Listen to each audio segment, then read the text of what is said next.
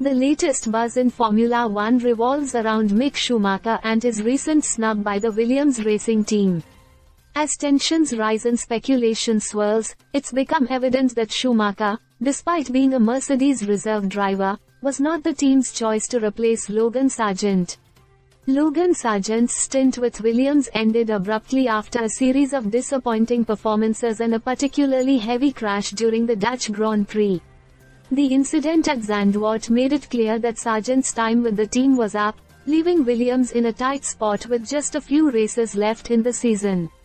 As the team searched for a suitable replacement, two prominent names emerged: Mick Schumacher and Red Bull reserve driver Liam Lawson.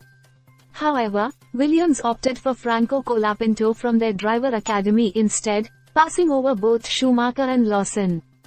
David Coulthard, a former F1 driver and current commentator, weighed in on the situation, suggesting that Williams' decision was influenced more by a desire to invest in their academy talent rather than picking a more experienced driver like Schumacher. In a recent interview, Coulthard implied that the team was driven by a mindset of anything is better than Logan Sargent. He elaborated that Williams was likely looking to the future and preferred someone from their own ranks over a driver like Schumacher, who, while capable, was seen as a short-term solution rather than a long-term prospect. Adding fuel to the fire, Williams team principal James Vowles made blunt remarks about Schumacher's abilities.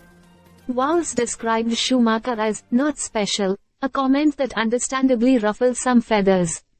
He clarified that while Schumacher was competent, he didn't stand out in a way that warranted immediate deployment over their own young talents.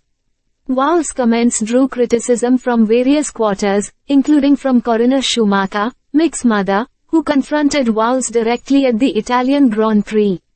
The decision to go with Colapinto, who made his debut at Monza with a respectable finish, further underscores Williams' strategy of nurturing their in-house talent.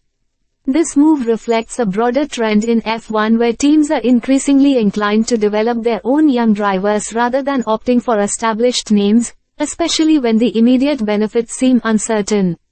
As the season progresses, all eyes will be on how Colapinto performs and whether this choice pays off for Williams.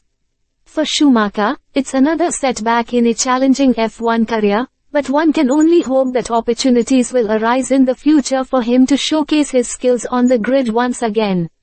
Stay subscribed for more videos.